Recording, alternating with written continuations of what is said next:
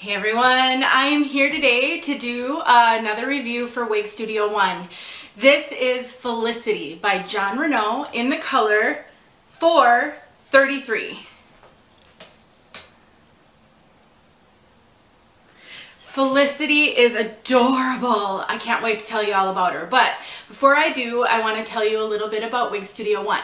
So Wig Studio One is an online retailer. They also have a Facebook group called Wig Studio One Wig and Topper Support Group. And I just love the ladies over at Wig Studio One. All of the ladies and all of my wig sisters. I first made a purchase.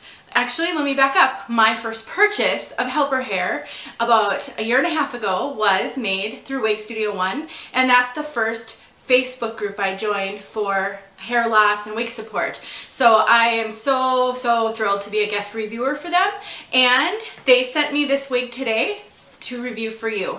So check out wigstudio1.com. They have deals all the time. They do a live on Sundays where they sell open box items that are at a deep discount, and the Facebook group is so helpful, and I'm a huge fan. And I know some people don't like to be a part of Facebook. I totally understand that, but I think it's just a wonderful way to get support with wig wearing. So consider Wig Studio One Wig and Topper Support Group on Facebook. All right, let's get on to Felicity. Felicity is a Jon Renau wig that has a full mono top, and I can't wait to show that to you. I'm really excited to have a chance to review a full mono top wig because I get sent a lot of basic cap wigs, and I think it's so fun sometimes to get a chance to show these fancy cap feature wigs, and so I'll talk a little bit about that. So let's just take a look at Felicity really quickly. She is a super cute, wavy, layered,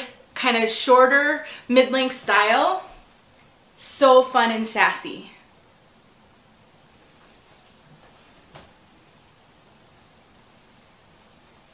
I want to show you this awesome movement.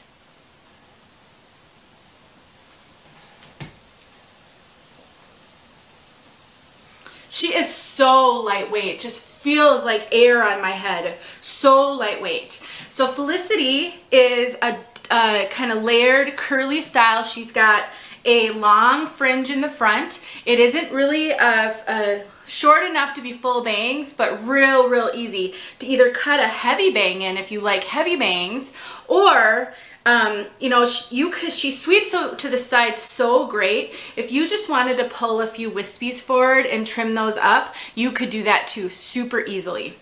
This color, which I will get outside with, let me just do a quick readjusting of her since I was just messing her up. This color is so gorgeous. So 433. 4 is a dark brown, and 33 is a dark auburn. So when you mix these two colors together, you get an unbelievably rich, chocolatey, dark color. It's simply stunning. I'm not going to be able to show you real well in the house here. First of all, it's looking a little shiny. I think I can see I have a ring light here, a ring light here, and then I've got my bathroom lighting. And so really I'm hoping to showcase the fibers in the wig really well with this lighting, but I will get outside so you can see this color outside because it is so awesome. But it's really dark, and then you've got just kind of woven through it in places that dark auburn, that 33. And it's just dynamic. It's not heavily highlighted, and so that's what I really like about it. It's just these pops and peaks of color all throughout, but it's not like streaky highlighted. It's really cute. And so for my dark brunette sisters who just love their dark, rich, chocolatey colors, 433 is spectacular. Something that I want to talk a little bit about is when you get dark brunettes like this, it can be really hard to make the lace front look extremely natural. I think Jon Renau does a fairly good job with their lace fronts, but I have noticed I had Cameron in this color. I think I've had another wig in this color too. You can see the knotting a little bit on these dark pieces, so I'm going to show you what the lace front looks like. Let me make sure she's situated. And you'll be able to see here that you can just see that knotting ever so slightly. I'm going to try to get close enough that you can see it. it's such an art filming these videos. So what that means is so everybody's a little bit differently sensitive to knotting on wigs. I tend to have a bit of a higher threshold for knotting. It kind of depends on the wig, but I've learned in the year and a half I've been wearing wigs, people aren't that observant. And so they don't really notice a lot of things. They're not studying your hairline or, you know, different things on a wig. And when you look at other women who aren't wearing wigs, you get all kinds of things. So sometimes women will have a really dense hairline and it's just their hairline. So I would say some people are not going to be bothered by this lace front. And some people aren't going to like the knotting because you can kind of see it. I will say from my experience with wigs with a color this dark, this is actually really pretty good. If you have super high sensitivity to knots, I would recommend working your way to lighter colors because the lighter the fibers, the less those knots will show. Or, you know, wearing some bangs or wearing hair so that the hair is down and you're not pulling it off. You can't really see the knotting on this when you wear the hair down. It's just if you want to be able to pull the hair up, which is a fun thing you can do with these mono tops and with the lace fronts. So that's what I'm going to say about the knotting. Let me show you the cap. So Felicity has a full mono top, and that's going to give you so much styling flexibility and allow you to part anywhere. You know, it's got the nice soft ear tabs with the metal stays, an extended nape with the Velcro adjusters. Felicity is very, very comfortable. I have, you know, she's cinched in ever so slightly on me. She really fits real comfortably.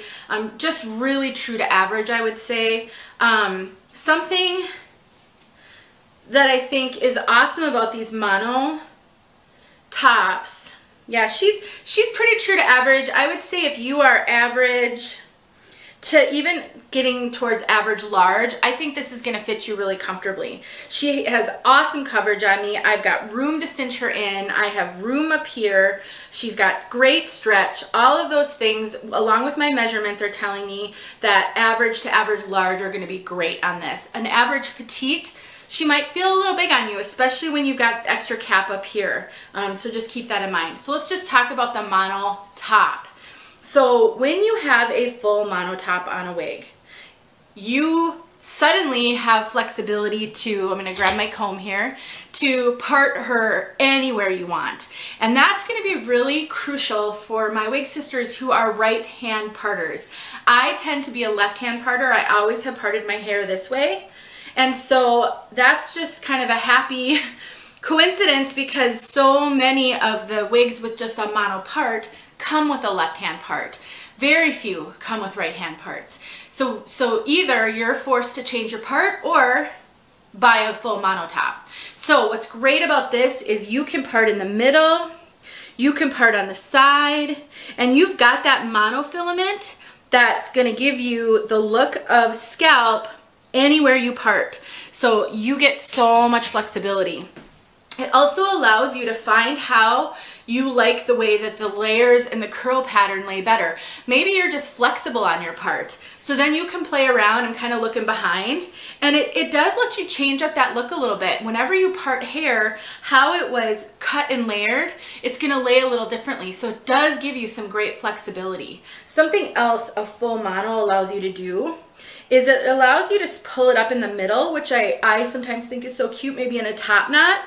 And then you've got part there, and you can pull it up and do a cute top knot or a clip.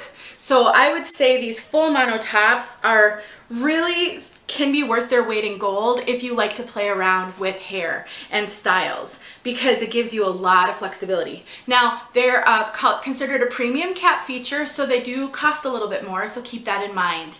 Other than that, I think this is just adorable. It's so lightweight. It doesn't have much in the way of permatease at all. You know, the mono top here, you're not going to get poofy permatease, and any permatease that does exist on Felicity is the minimal crimpy fibers that attach, that they sort of stick near the wefting, And so let me quickly tell you, with permatease, there's so many variations of it. You can get the pillowy, thick permatease that you'll sometimes find in basic cap wigs that give hair a lot of volume and lift. You can find just minimal, crimpy little fibers that are almost like what you get if you lightly back comb your hair. Just give it a little lift off the cap. That's what this one has. And I believe with all my heart that these kind of wigs that have a little bit of curl and wave and some layers need that minimal permatease. I just have found when wigs really have no permatease, they don't look as good. They're lifeless a lot of the time. They don't hold a style. So that's better suited to a straight style that you want to lay super flat, not so much to these layered kind of curly wigs. The fibers feel great. Jon Renau fibers always feel so good out of the box. And this is pretty much out of the box. I did just spray her down a little bit with water and kind of scrunched her and shook her up. I do have an out of the box, so stick around for that. She really doesn't look much different. This one I think is a winner. I love it. I think this one's going to be super cute with headbands. Let me grab my square band.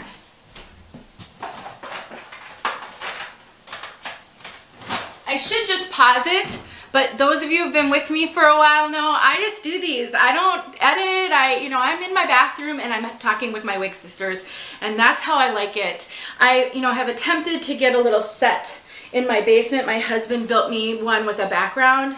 I don't like it. It's not the same.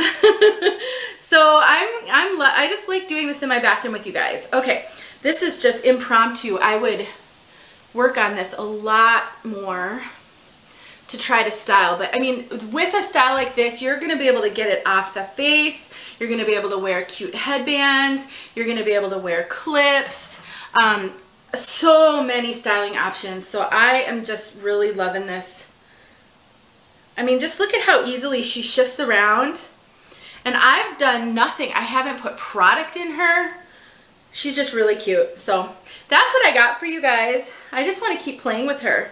Because she's got good hair density, she really does give you some options to make her big and beautiful and scrunched if you like big hair. Or you can tame her down, you can take your wide tooth comb to her, and you can just arrange her however you want. She's very tuckable, just adorable. The coverage is awesome. She comes way down on me. So I'm a fan. I think Felicity is adorable. Stick around. You'll be able to see her outside. What else? Yeah, I think that's it. Out of the box and outside coming up. Thanks for watching, you guys. I'll talk to you soon. All right, guys. I am here to show you this beautiful 433 outside. It's really windy. I'm going to try not to get poked in the eye by a synthetic fiber, which if that's never happened to you, it doesn't feel very good. Okay, let's go around to the white.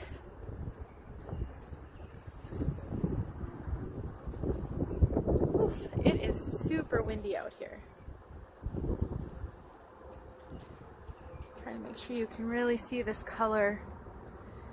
It's such a pretty dark, warm, rich chocolate brown with this beautiful 33 running through it. I'm going to spin a little bit so you can see how the light plays on it. See all that beautiful dynamic, really rich red. It's so warm. It's a very warm color. It got real messy with the wind, but this isn't really here for the wig as much as for the color. All right, everyone, I hope that was helpful, and I'll talk to you later.